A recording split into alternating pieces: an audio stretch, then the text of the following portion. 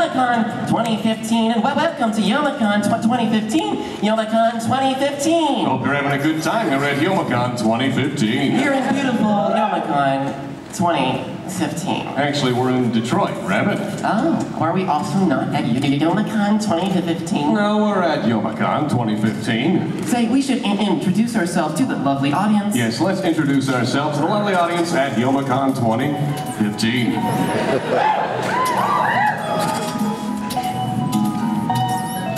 For those of you not in the know, we are steam-powered giraffe, best singing musical automatons.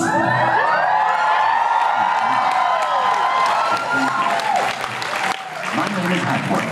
Hello. You can call me Hatchie. That's just how introductions work. We're best friends now. It's casual. Keep it on the down low. You don't need to put worth in there. It's a lot of verbiage thrown at me, because Hatchie is fine. But only the band, and only on Halloween, can they call me Hatchboo. Hatchboo? Yeah, Hatchboo. What does that mean? Come on, Hatchboo. Like a ghost or something? Maybe. Sounds like a pet name rather than a creepy, scary Halloween name. Hatchboo. Come on. We talked about this. I don't think we've ever called you Hatchboo. I call him Hatchboo all the time. Oh, Rabbit. Like, right now, I guess. All right. Rabbit, I didn't know you felt that way about me. Oh, I don't. Oh. I really don't. Hi. My name is Rabbit. Hello there. Pleasure to meet you. I was built back in 1896. You know, back when it was still illegal for women to read and write, and all the men dressed like Mr. Peanuts. It's kind of like a priceless antique. Yes, Rabbit, you've aged like a fine wine. Thank you, Spine. Yes. You're perfect as the day you were, well, I mean...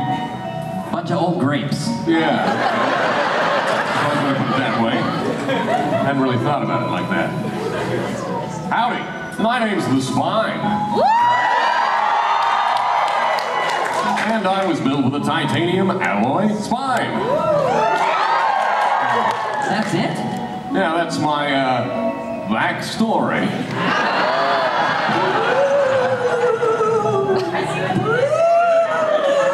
Hey, Spine. What? Guess what my Halloween costume is? No Rabbit from Steam-Powered Giraffe? No, I'm your dead joke.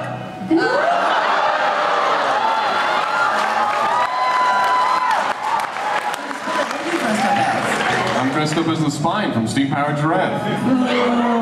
Oh. Not very original, I know. Yeah. What are you dressed up as, Hatchie?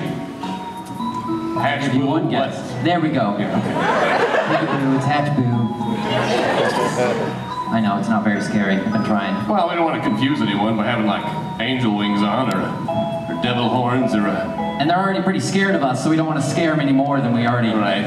Sure. Remember, folks, there's no fate but what you make, so keep that in mind. Just saying, there's still time to stop all of this.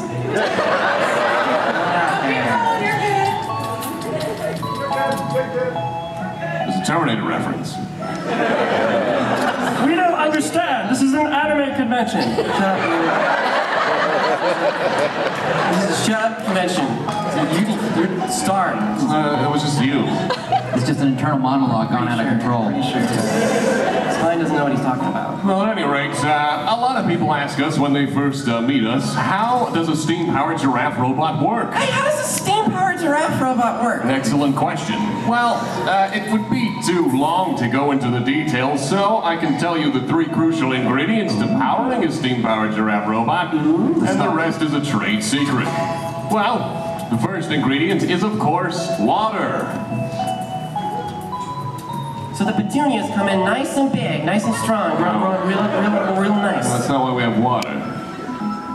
It's for the steam boilers. Of course it is. All right, we'll remember that for next time.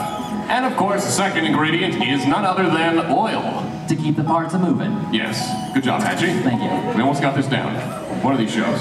And of course, the third ingredient is none other than... Ah, crap. I forgot. Dang it, I'm the one that dropped the ball this time. Well, I don't think it's crap. Doesn't feel so. Right, it's not crap. It's not fecal matter, that's for sure. Are you sure? I'm pretty sure. We're not powered by poop. Wait, what? No, water was the first ingredient. Oh, we said water. Oh, oil. There we Oil are. was the second one. Hey, wait. Steve, our sound guy, what's the third ingredient? We're having a little trouble here. I got one word for you, Spine. Plastics. Think about it. Plastic? Okay, petroleum-based products. Potentially, I don't think that's it though. We have to be much smaller, scaled down. A pep in your step. No, I think it's A something twinkle more, in your eye. No, it's something more tangible. Awkward silence. Oh wait, I know a really smart guy. Let's ask him. Okay. Hey Bebop, what's the third ingredient? Electricity. It is a form of energy resulting from the existence of charged particles such as electrons or protons, either statically as an accumulation of charge or dynamically as a current. That's great, but where is this electricity located?